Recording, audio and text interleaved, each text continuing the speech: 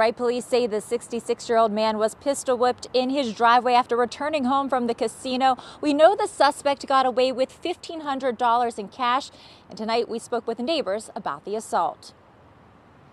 Just a little concerning. It's a pretty quiet neighborhood, so this kind of stuff doesn't happen a lot around here, so a little frightening. I'm glad they found him, and I'm glad to hear that it's not just someone randomly prowling around the neighborhood.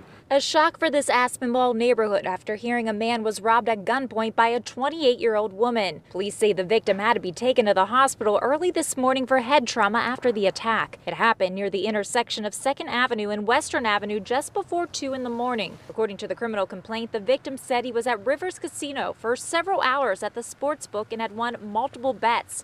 After cashing his winnings, the victim said he rode in an elevator with a female to the parking garage.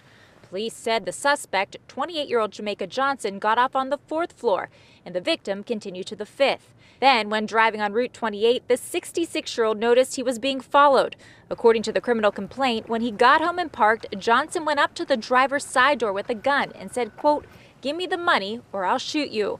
Police say the victim was knocked to the ground and hit in the head repeatedly before Johnson ran off with the cash. We've been at the casino before, not even something I would even cross my mind, but I guess if I happen to win any money, I'll be a little bit more cautious in the future.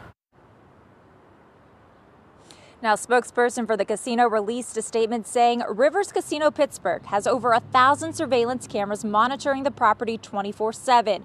We cooperated fully with this investigation and commend police on their quick apprehension of the suspect. Now, as for the victim, police say he is expected to be okay. If you have any additional information, you're asked to call the Allegheny County Police Department.